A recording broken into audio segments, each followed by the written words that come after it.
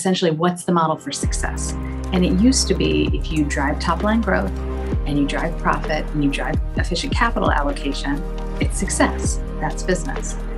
And what we added pretty near to the start of this new chapter was sustainability and responsibility on equal footing. And the emotion, the belief, and the commitment, the feeling of commitment on sustainability is very high. And the anxiety on actually delivering is equally as high. I don't come across naysayers, but I come across leaders who are nervous because there's a lot we have to learn, a lot we have to do. There is absolutely a business case, but it's not going to return on a kind of 3 or 4 year, return on investment. This is taking a bit of a longer time horizon. Welcome to Straight Talk, where we cut through the BS and get straight into real conversations with some of the best minds on the planet. I am your host, Af Malhotra. I am blessed to be leading these extraordinary discussions and asking tough questions that then elicit insightful answers, accelerating our awareness of the biggest issues. Good morning, good afternoon, and good evening, depending on wherever you are. I'm Af Malhotra, your host on Straight Talk.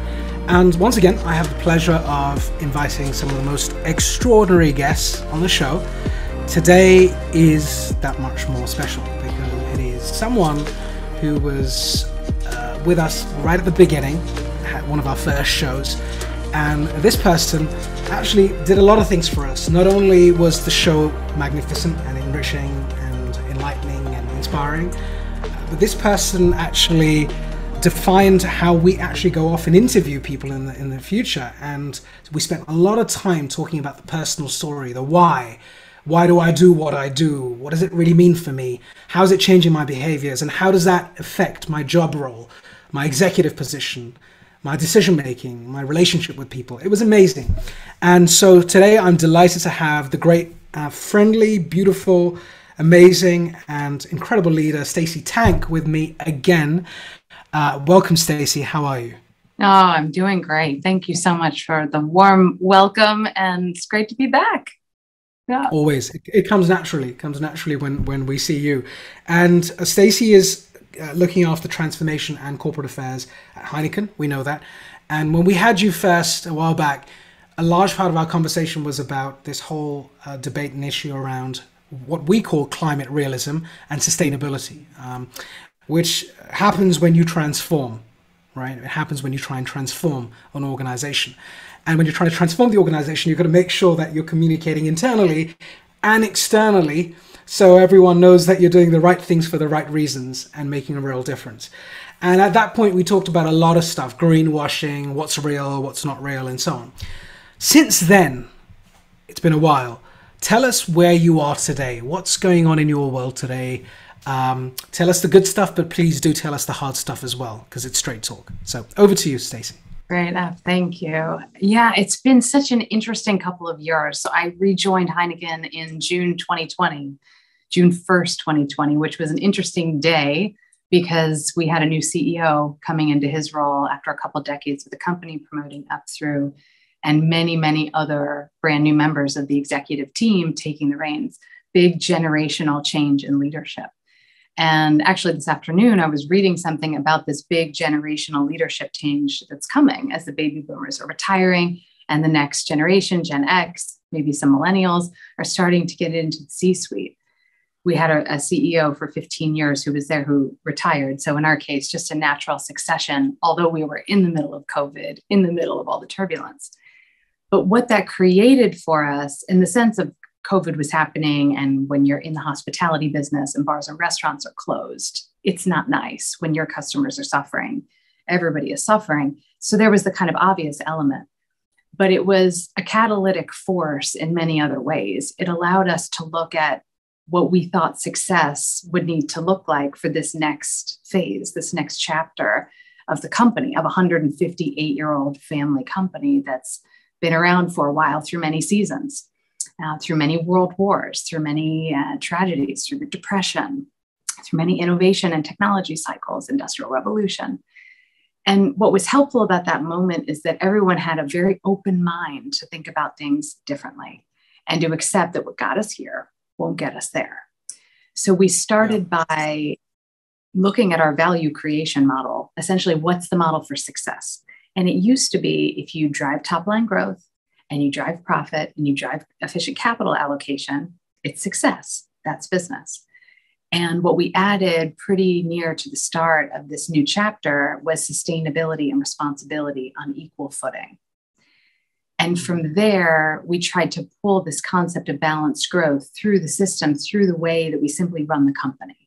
So now we have scorecards when you're sitting down for your business review and saying, hey, did I gain market share? What's happening with my innovation rate, my advertising spend? You're also saying, how am I doing on decarbonization? How am I doing on my water efficiency? How am I doing on my inclusion ambitions, et cetera, et cetera? We've now tied remuneration to that diamond, to those four things. So yes, you're compensated if you drive classic growth. You're also compensated if you decarbonize this business, become more efficient with water, and become more inclusive. Specifically, we have a measurable KPI on gender that's tied to remuneration. So it pulls all the way through all the planning processes, all the ways that we engage our supervisory board. We now have a dedicated supervisory board committee focused on sustainability and responsibility. We have steer codes that govern certain aspects of the agenda, like our innovation agenda. We also have one on sustainability and responsibility that our CEO chairs, looking after and shepherding our Brew a Better World sustainability and responsibility ambitions. So we started with a notion that we believed business can be a force for good, that the equation has to change going forward. And hearing the generation of leaders, the Paul Pullmans that came before, that painted this picture for us. But we feel very much that we're the generation that needs to take that baton and deliver the goods. Now it's time to take a theory and pull it all the way through your business and grow sustainably. And having the belief and the full support of the executive committee, of the supervisory board, in our case of the Heineken family, has been a huge, huge multiplier for us and getting things to weave into the fabric much faster. And we have a lot of work to do. And this is more than, hope is not a strategy kind of thing. This is incredibly brutal, detailed road mapping work. We have 80 operating companies all over the world, 200 plus breweries. And on our decarbonization ambition, for example, we'll decarbonize in production by 2030. And then we'll go for full value chain decarbonization, net zero. We have SBTI approach by 2040. So we need a roadmap for every single operating company by quarter, by year. We have over 9,000 initiatives in our funnel to reduce our energy use, to replace that energy, electrical and thermal heating energy, which is much harder to decarbonize, to replace all of that piece by piece. So you can't take your eye off the ball for 1 minute because this thing is big and complicated and highly interdependent. But it starts, every day it's a little more clear, but a lot of work to do, a lot of work to do. Yeah, I can imagine. I mean, I think you summed it up beautifully. I think one of the things I remember the last time you chatted with us was this idea of incentives for people to drive the right behaviors. I'm not sure if it was implemented then, but I think it was being discussed. And so it's great to see that you've implemented it under the auspices of the balanced sort of growth mantra or model. So tell me a little bit about this, some of the real questions around climate realism, right? So when a big company like yourselves, again, family owned, massive support from the board, which is amazing, absolutely terrific. It's a great start, in fact, not a good start, a great start. Then let's talk about some of the tougher stuff. Surely not everyone's on the same page and everyone's like, yeah, absolutely, Stacey, totally bought in. You've got to have resistance. You've got to have naysayers, or as I call them, rigidites, like Luddites, but rigidites, who just, you feel like saying, oh, change, will you? What's wrong with you, man? Right. It could be a woman, but what's wrong with you, person? And so tell us how that's going for you, because, some of the warts. Indeed. This is hard for a lot of reasons. It's technically hard. It's not for free, to put it mildly. Sometimes I hear people say, oh, it pays for itself. Maybe, yes, in the long run, certainly you could do a model, but today it's not for free. And also with our leaders, we just had our top 150 leaders here in Amsterdam from all over the world for the first time since 2019, because COVID gave us all the complexities of not being able to travel for a long time. And we got together to talk about EverGreen, our balanced growth strategy. And we had, of course, lots of discussions on sustainability as part of that. And the emotion, the belief, and the commitment, the feeling of commitment on sustainability is very high. And the anxiety on actually delivering is equally as high. And that's because you can tell our leaders, you need to deliver this growth ambition, or you need to launch this new product, or you need to figure out a new route to market, or, name a business challenge. They've done it. We've done it for 158 years, but no one has decarbonized the business before. No one. And that's scary.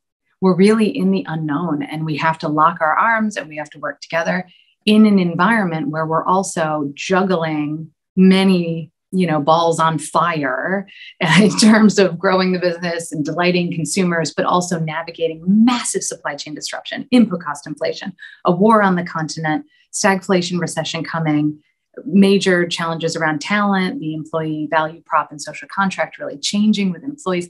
So this is not a simple time to be trying to do something that is very hard, that we have never done before at this scale. So there is, I wouldn't say I don't come across naysayers, but I come across leaders who are nervous because there's a lot we have to learn, a lot we have to do. And also you have to take a bite, you have to go piece by piece and eat this apple one bite at a time. So to start, we focused on our biggest emitters. We looked at 70, 80% of our carbon emissions, and that's, let's call it 15 or so operating companies. So if we have 80 operating companies and we focused on 15, there are 65 who have higher anxiety because we have not talked to them that much yet. And they're sitting there going, I want to do this, and I want to have fully circular packaging, and I want to, go for the most water efficient brewery, and I want to decarbonize, but they're not getting the support yet from some of these technical experts that they do deserve and that is coming. So communication, like you were saying, bringing everyone along on the journey, making sure that the knowledge, the solutions are getting lifted up out of silos, because they get trapped in these functional silos or geographic silos, but lifting that knowledge up and moving it across to serve everyone so we can go faster, lifting it up. And often we should be also sharing it outside the company, because these are technologies that would benefit many different industries in some cases, working with our, tens of thousands of vendors in our full value chain who very much need to be with us on this journey as well, because only 10% of our footprint is in production. 90% of our emissions are in cooling, packaging, agriculture, logistics, and beyond. So so I wouldn't say, to answer your question definitively, not a lot of overt blocking, but quite some butterflies in the stomach.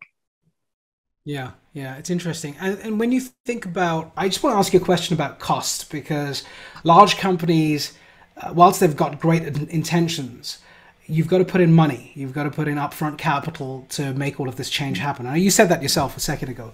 So how do you figure that out? So let me paint the scenario for everyone's benefit. So you're a company like Heineken, you want to do good things. You've got legacy environments, right? You've got stuff you used to do yesterday. Now you've got to do things differently tomorrow. It's just not going to happen for free, or it's not just going to be a clear switch. Someone's got to pay some money to a bunch of suppliers. You've got to install a new kit. You've got to redo other stuff. Where do you find the money from, number one? And when you do find the money, how long does it take for payback? Yes, indeed. So depending on the type of business that you're running, you can achieve some of these things in different ways. In our case, we're a brewer with over 200 breweries, malteries all over the world. So we are capital intensive, as you said. And when we build a brewery, that brewery is there 60, 70, 80, 100 years more. So it's a big footprint. It's an asset heavy footprint. And that means indeed you have to invest. There's good news in all of this, especially if you plan ahead, because there are things that you can do. Some of the power purchase agreements that we've signed, where our effective energy costs for renewable electricity, which is 1/3 of the energy we need in the breweries, is actually lower, sometimes much lower than the market rate. So sometimes you can actually save, no question about it. And then there are equipment changes, the way that you're going to derive your thermal energy. We're leaning into technologies like heat pumps, biogas, sustainable biomass, other technologies that do require CapEx. And sometimes you're already on a replacement cycle anyway, so you can take a look at the technologies you have and when is the right moment to potentially change them. You ask yourself all kinds of questions like the life of these assets and, what's the smartest way to do that? The reality is, if you model out, and we've just done our first task force for climate-related disclosures modeling, which was incredibly interesting. And for any business that hasn't done it yet, so many are doing it now. We certainly were not the first to do it, but it really was a worthwhile exercise. I think sometimes you go into these modelings or these sort of disclosure exercises and think, okay, it's a bit of good hygiene. We want to be transparent. It's a good thing to do. In this case, I feel there were some very actionable operating insights about the journey that we're on with water, carbon, and beyond. And in that instance, you can see that if you model things out far enough, there is absolutely a business case, but it's not going to return on a kind of 3 or 4 year, return on investment. This is taking a bit of a longer time horizon, but it's business continuity. It's the right thing to do if you look what's happening all over the world. And so out of all of our Brew a Better World commitments, carbon and water, incredibly important, are some of our most complex topics to tackle. And we set out when we launched EverGreen, so probably a year and a half ago now, a 2 billion euro cost out ambition. And that cost out ambition is funding things like our sustainability journey. And another insight for us has been over the years, we were decarbonizing and working on these topics, but not at the pace, this new pace of ambition that we have now. But we would potentially allocate, capital or things would be kind of earmarked at the beginning of the year, and then things would change. And sometimes the investments become a little bit squishy and you say, well, I'm going to pull this one forward and maybe this one goes back. So what we've reflected on is the importance of ring fencing, essentially that capital, having lists of all of the projects and really governing it at a more specific level of detail to make sure that these things are happening, but also to make sure if we're getting delayed, that we understand why. And that might be a top to top meeting with one of our engineering partners because we need more heat pumps and we can't wait another 24 months to get the heat pumps. So there are things, if we can see little signals coming up across the world, there are things we can do in the center to aggregate those little signals coming up and hopefully do something to help the operating company. So in other words, there is a CapEx, there is a cost, there is change that's going to happen. I guess it goes back to the point around acceptance. Accepting that you've got to put in to get out, ethically, but also for the sustainability of the business, which is great. It kind of helps to have a family company, doesn't it, to a large extent? We do have shareholders. Yeah, we are traded. So we're very happy to have the family. And we, of course, love our shareholders that are publicly traded as well. Yeah, of course, without question. So let's talk about another element, which is ecosystems, right? So when you're trying to do this, you talked a lot about the internal, which is obvious. And then you've got the external side where you've got to find these micro ecosystems or like a huge grand ecosystem where you're partnering with suppliers, vendors, data companies, AI companies, analytics companies, heat pump companies, and so on. So how has your supplier sourcing and procurement side of things evolved? Because let me just be provocative. Procurement people generally haven't always been seen as the most, ahead of the curve. They've sort of lagged. That might be historic. It's to do with whether they were given attention or love or not. It's changing in many companies. How have you guys dealt with that? Yeah. For my supply chain and procurement colleagues, I think sometimes you might wistfully look across the office at your marketing colleagues and think, wow, those folks have the best job in the company. I have to say, this is the moment for supply chain, and this is the moment for procurement. This is some of the coolest, most important work that any of us are going to work on our entire life. When I'm a grandmother and I'm in my rocking chair and hopefully I have some beautiful grandchildren and some sweet dogs, laying on the porch, I'm going to tell them stories about how we were scared to death but we went for it on decarbonization and the journey over 18 years to get there and all the things we did to work together and to find the way. Sometimes, I think about, Apollo 13, when they got into trouble up in the shuttle and they were going to suffocate, I think, or be poisoned by the air, as I recall, and they had to build some filters to survive. And down at Mission Control, they put everything that was in the shuttle and available to the astronauts. They put it in a cardboard box. And they came into the conference room and they dumped over the box. And they said, this is what you have to work with. And you have this much time. Go. Pressure makes a diamond. And so for procurement, supply chain, this is the moment to show all the amazing problem-solving skills, mobilizing, movement-making skills that these leaders have, visioning skills, to get big segments of our supplier base, like our cooling providers or our packaging providers together, link arms, sign up for science-based targets, and then figure out how are we going to deliver the goods. Last year, our procurement folks, for example, got our top 25 cooling providers. So we do refrigeration. We have a lot of fridges because beer is consumed cold if you want it to taste good most of the time. So we introduced our new ambitions around science-based targets, 2030 in production, 2040 in the value chain, which means by 2040, we need their scope 1 and 2 to be reduced down to net zero according to the science-based target gold standard. And we said, join us on this journey. And I believe all but one, but I think all of them have now taken up the charge and they're adopting science-based targets. This year, we did it in a Package the Future Summit. We got 70 to 80% of our packaging footprint suppliers together, and we invited the same thing, join us on the mission. And by the way, how do you think about this? What are you worried about? What are the barriers? And how can we help? So we're starting a climate school because one of the things they said is we need knowledge. Sometimes they say we need access to reasonable financing, other types of challenges that we really should work together and take the roadblocks out of the way. And frankly, some of these companies are bigger than we are. So there's also so much we can often learn from them. So being in dialogue, creating an ecosystem to help the ecosystem is, certainly the way to go.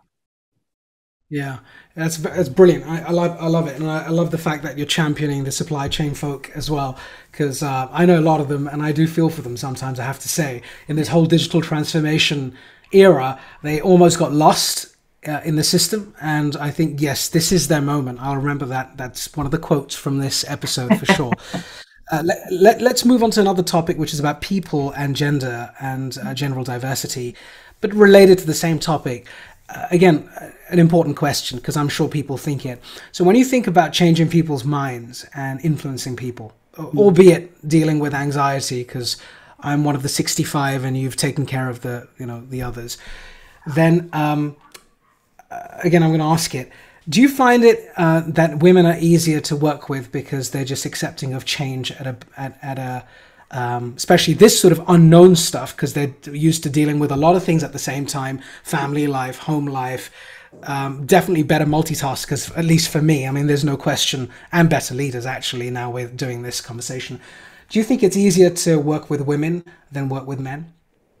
It's interesting in the context of Heineken because I actually see more nuance on the cultural dimensions than on gender, because we're in 80 countries, from Laos to Vietnam to Sierra Leone to Brazil, Mexico. So I noticed that culturally, there's a different relationship to the balance of listening and talking, or collaborating, kind of group versus individualistic, or debate across versus follow a more hierarchical model. And those things can really impact team dynamics. And you have to be really aware to create an environment where, for example, if someone comes out of a hierarchical culture, that you make them feel very safe and welcome to be able to speak truth to power a little bit and really incentivize that, because otherwise you're not going to hear their voices necessarily. But we need all genders. We need lots of cultural representation, folks that also represent different generations. I think now we have 4 or 5 generations in the workforce, which is a huge gift because we have a lot of different perspective and capability. So a lot of work to do. I find when you're in a team where there's no majority culture, there can often be a kind of more seamless integration and high adaptability and flexibility because you have to. But if you have a team in which you have a majority culture and then lots of others, you have to be even more intentional about what that looks like, feels like, so everyone feels safe and like they can belong.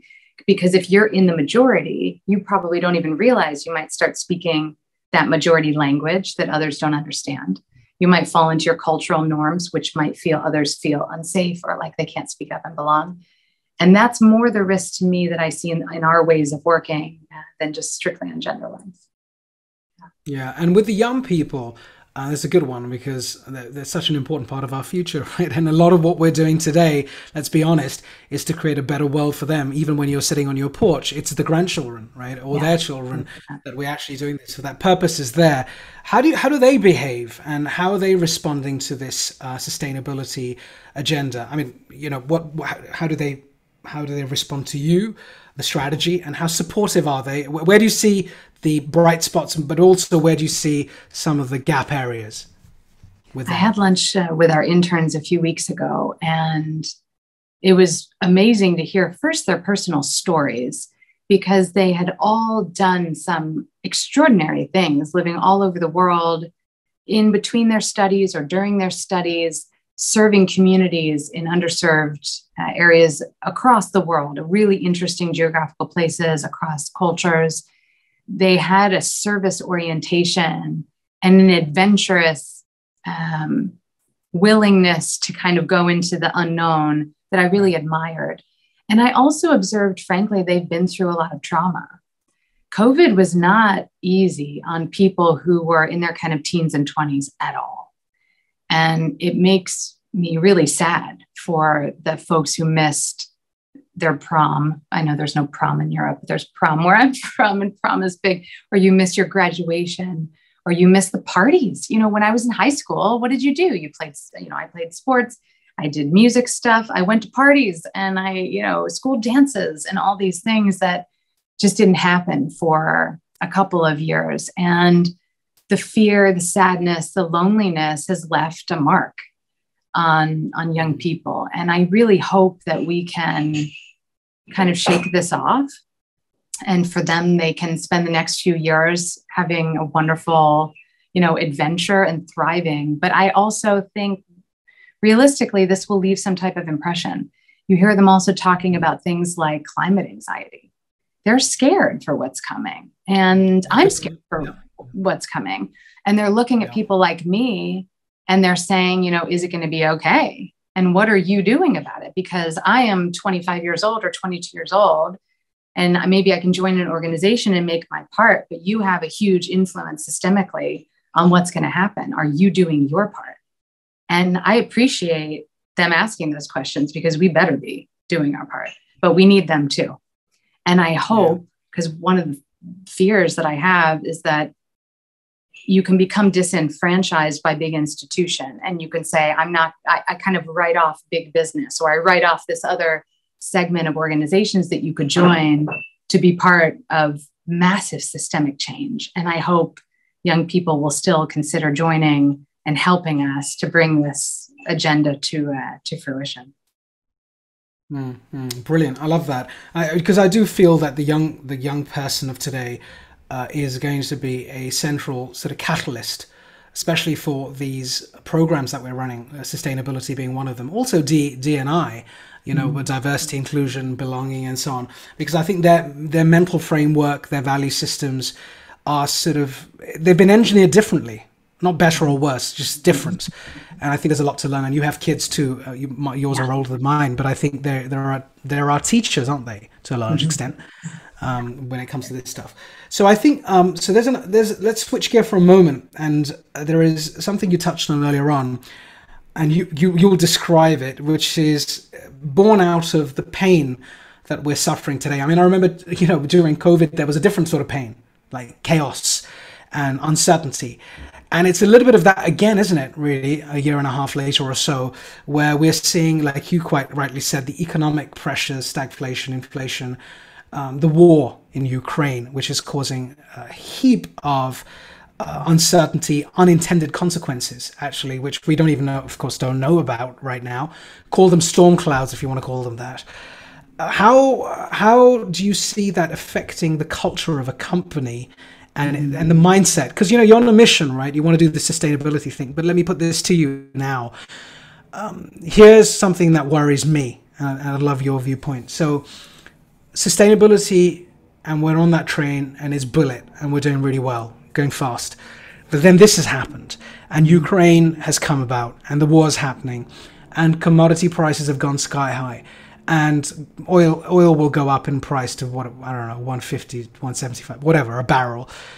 Some countries in the world won't be able to afford it and start using, you know, fossil fuels, coal, essentially. Mm-hmm. And that just kicks the entire strategy in the dustbin, frankly, because everyone's got to play their part for the net zero message to an agenda to really to come through. It can't be just one Heineken. It's got to be many Heinekens or many companies doing it. Yeah. How do you deal with that culturally then? Surely that's having an impact in some way. Yeah, a couple of reflections. COVID reminded us and helped us be more adaptable and flexible. And I don't think we knew it at the time, but we were training for this chapter, because in this chapter, we're going to have to be even more resilient and adaptable in a different way. Yeah. So it continues. And we're in an extended crucible moment. I think we'll all look back and think, wow, how much did we grow? How much did we learn? And of course, there's trauma in that too. But this is a moment where leaders can really step up and lead. In the world that we live in, you know, on my phone, I have, I don't know, 10 news apps. All the alerts are coming. All these things are giving me a little micro dose of anxiety as I am faced with things that I cannot change, that are really scary or sad about what's going on in the world. And that can feel overwhelming.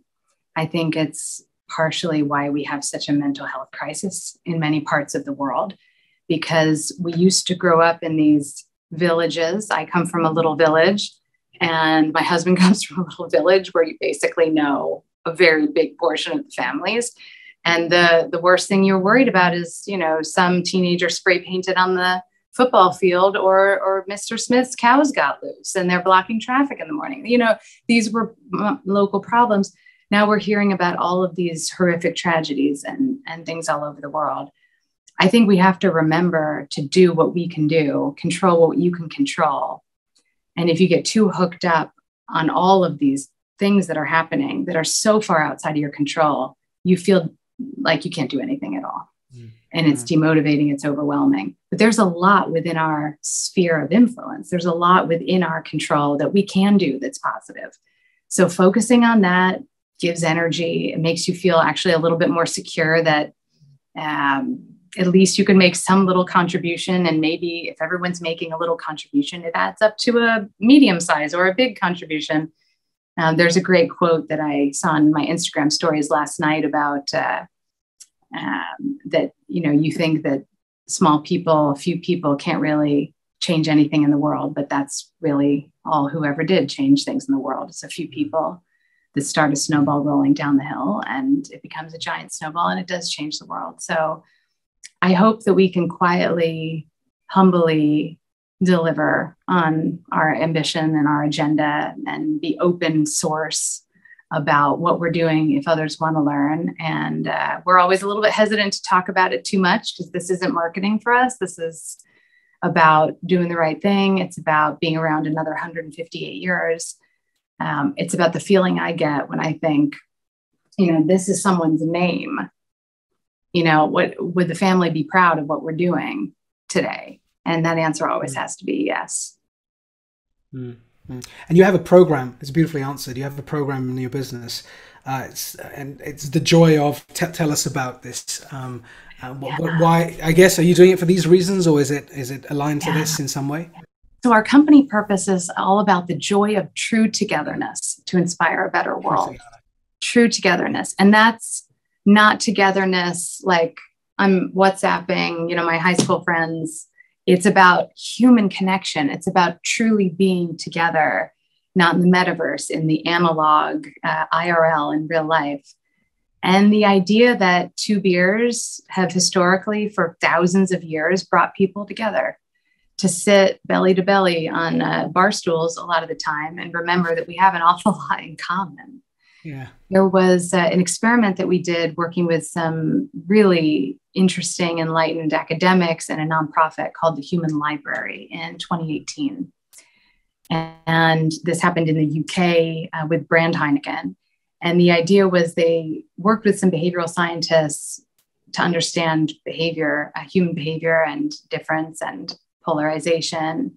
And they brought folks together who had very different worldviews or were different typologies.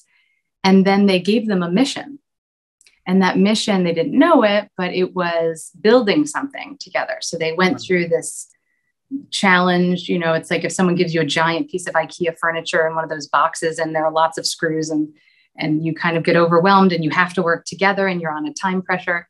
And what they build is actually a bar. So they figure out, okay, we've just built a bar. And then a voice comes over the loudspeaker and sends them to a cooler, and they open up the cooler and there are two cold beers.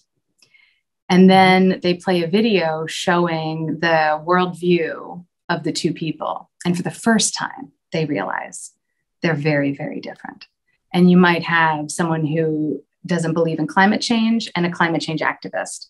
Someone who is saying overtly they don't understand what transgender is all about, and you have a transgender person. And then they say to them, okay, now you have a choice. You can leave right now, or you can sit down and discuss your differences over a beer. Mm. And there was something within that reminded us maybe there is a small something that we can do in this incredibly and increasingly polarized world, right, to nudge us back together as humans. Because if we can't still get together around the dining room table with family. I remember in my home country in the States, back the last couple of elections, Thanksgiving was canceled in many families because people wouldn't get around the table because they had such a vehemently different view than a relative. And that's really not good for our communities. It's really not good for families. And it's also really, really hard. Because if you picked a topic, let's take the US Supreme Court just overturned Roe versus Wade, you pick abortion. That's a really emotional topic. I have a very strong point of view on that. And me sitting with someone who has a very different point of view and discussing that topic requires a lot of trust. And it requires also a lot of skill, because sometimes we don't discuss these things because it's scary and we don't want to say the wrong thing. If we're trying to bring the spirit of openness and we use the wrong words, we could end up offending the other person. And so sometimes you do the safe thing and you don't engage at all. But again, I'm not, I don't think this is good for societies. And the amount of fake news and disinformation that's out there, you know, there are wars fueled, there's violence, there's incredible tragedy that is mounting. And I can't imagine what it could look like if the polarization increases. So we have a togetherness project that we're working on. It's not formed yet. We're working with some amazing nudge theory experts and behavioral scientists and to figure out, is there something that we can do? And what I also love is inside the company, we can learn from each other and we can try things and bring people together as kind of citizens of Heineken. In a way, we're our own community, and maybe we can practice and upskill ourselves to be able to hold some of that tension and be brave to engage. So last week for Pride, we have a Heineken Open and Proud group here, HOP. Now, of course, we brew beer and it has hops, so it's a clever play on words. And we invited the Human Library from the UK in to spend time with our employees. The Human Library is a nonprofit that was founded on the concept of bringing people into connection with others who they may never have understood or they were fearful. So you could have someone who had substance abuse, someone who's homeless, someone who's transgender, someone who's been abused, someone, name your topic, who's a refugee, you know, just somebody who represents something that you don't know about, or maybe you were afraid of that topic. And then they have books, human books, you can check out of the library. And you get to spend time with these folks who are very open and sharing their story in a small group. And you can ask them anything that you want to ask them. And you don't have to be afraid you use the wrong words, because they understand you're doing this and bringing the spirit of learning and open-heartedness. We did this with our employees. Our CEO was there, and it's a small thing. But over the weekend, I was hosting a little dinner at our house, and one of the women that was there had attended, and she literally couldn't stop talking about it. It just touched something in her that this is a huge problem. And actually what we did, just bringing people together, we can do this. This isn't that hard. If it's little nudges like that could make that snowball roll downhill to bring humans back together again, there's something here. So I worry about it. I don't know what the answer is, but we are really hopeful that there's a little bit of something that we can do to show up and help our communities. Yeah, that's beautiful. I mean, I think, by the way, Human Library would register that. That sounds like a fantastic initiative and brand. And we need so much more of this. I think, we talk business, we talk technology, we talk issue this and issue that. But at the end of the day, frankly, it is about human connection, right? Be it on web platforms like this. We had to do this during the COVID period. Like, we had to adopt these video technologies during COVID. Otherwise, we would have met face to face, and we still haven't. I mean, a lot of the people, like I've interviewed, nearly 100, actually, bar maybe 10% of them, I actually haven't met a lot of them face to face, believe it or not, because they're all over the world, and we haven't really traveled much. We're still in that phase. We forget we're still in that phase where we haven't gone back to what it means to be just naturally human. And so I think what you're doing, what you're doing here is more important than you think, I think, because of the circumstances that we're in.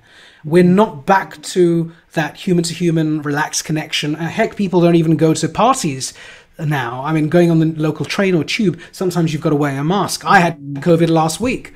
And as I was saying to you, so I think helping us to remember that true togetherness, be it over a beer or whatever it may be, is so important. Otherwise, as much as I love AI, I'm a technologist, I do think that in order for us to protect the human race, we have to remember what makes us human. And I think love, empathy, consideration, all of these lovely things, smiling, makes us human. And we can be AI too. I mean, that's very, very boring, God forbid. So, I mean, it's brilliant. We've run out of time, but it's brilliant to have you on the show. It goes so fast every time we talk. And I think I'm taking a few very important things away. One is it's great to see you being so happy and well and energized. It means that you care about what you do still, which is great.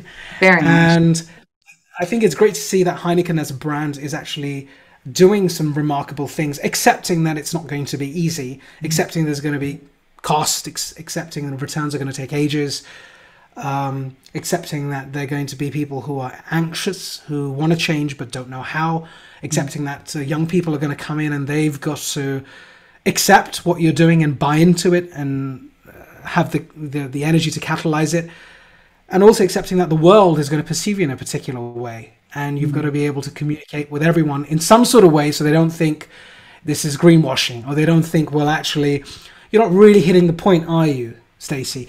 And I think you're doing a remarkable job. Lovely to have you back. I want to ask you to say a few things before you close off, because I know you have a family. I know you've had your own personal journey of ups and downs, and as I have, and so on. The world ahead in the next 5 years will end up wherever it ends up. We'll do the best we can, or the next 10 years, or next 20 years, or 50 years.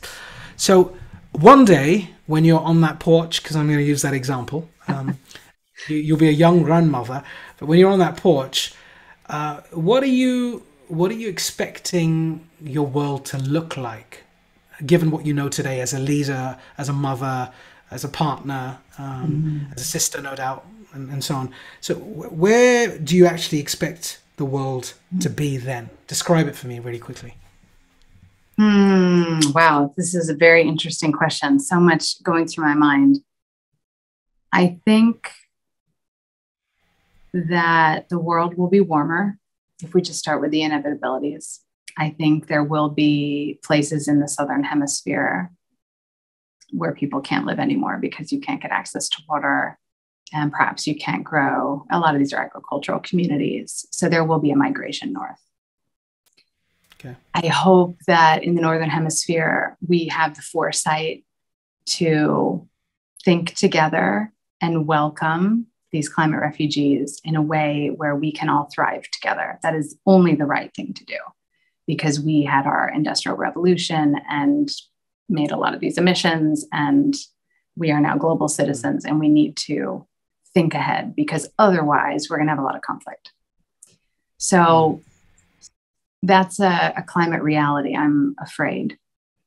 But let's do what we can. Let's still take emissions down. Let's take CO2, methane, let's do everything we can. Every little bit helps. I also very much believe in human ingenuity. And I think there are some incredible people who are probably still very young today who are going to invent extraordinary breakthrough technologies, open air carbon capture that actually costs something that we can afford, and all these things that will make a significant difference. And hey, maybe we can actually do better than the models predict when it comes to climate change. I bet we can. Humans are pretty incredible problem solvers. I hope that we will all have some kind of sense of human global civics, maybe some increasingly embedded shared principles about how we feel and think about human rights, kind of global respect for each other, because this concept of being a global citizen will be a little bit older. Now, my kids grow up just seeing themselves much more as a global citizen than I ever did. So I hope that we will have a totally different relationship to mental health, as they have for a long time in the East and in many countries, not as much though in the West, that we will value physical and mental health equally, and that we destigmify all of these things having to do with our feelings and the wellness of our brain. So I hope for that. I hope there'll be a cure for cancer. Gosh, what else can I put on this list? Right? That is very, very, that's a very important point you've touched on, because we don't have a cure for cancer even today. I mean, it's sickening, really, and we've all had it or lost people close to us, and it continues. It's distressing. I hear you. Absolutely, absolutely. And I suppose to put the cherry on the sundae, I really hope that we get better at creating communities where everyone feels like they belong.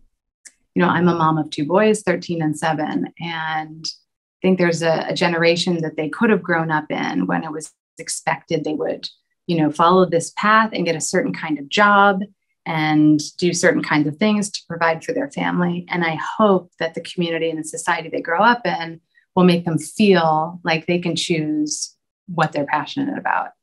And that can be entrepreneurship. It could be staying home with their family. It could be joining a big business like I have. It could be maybe, hopefully, going into politics and becoming a politician, because we need more young, fabulous people who are in politics for the right reasons. But I hope that all of these constructs of what you have to be, need to be, which gender should be where, which age should be where, whatever it is, that starts to loosen up, and everybody's got a shot, and you decide what you want to be when you grow up. Yeah. Beautiful. I mean, that's you came up with a really nice comprehensive list, and not just idealistic stuff, but I think realistic stuff, which is so beautiful. It's been a pleasure, Stacey, as usual. Again, thank you so much for taking time during your busy schedule. You're doing some big work, and you've taken some time out to talk to us again and talk to me, which I'm grateful for. Before you go, a couple of reactions on how today was for you at Straight Talk. I know you've been here before and you've helped us in the past, and it's been amazing. How did you feel today? What are your reactions today after this interaction for the last hour? Yeah, I love that you don't give any of the questions in advance. So I have no idea what you're going to ask. This is very real. It's probably the only podcast or conversation, that I've ever had where it's just like, just show up and let's see what we're going to talk about today. And I think that is very much in the spirit of Straight Talk Live. It really is Straight Talk Live. Yeah. Absolutely. And we wouldn't do it any other way. And I think, your brilliance added. So thank you so much for coming back to us and Really, really appreciate it. You look great. Keep doing the amazing work. We have thousands of Straight Talk members now, or Straight Talkers as we call them, by the way. And we even have a community of mavericks who do their best to, the individuals who do their best to make that change happen and create the snowball and a bigger one and a bigger one, as you nicely put it. And so we will share this with them. They might want to get involved with the work you're doing. And so we'll keep this channel open. So Stacey, thank you so much. And you've been amazing. And I'm going to look forward to seeing you again. Hopefully not a year and a half, but at some point, maybe we'll meet physically one day. That would be amazing. We can have a beer together. Let's do it. Yeah, we can totally have that true togetherness together. And it's been a real pleasure. Thank you, Stacey. Thank you, Ash.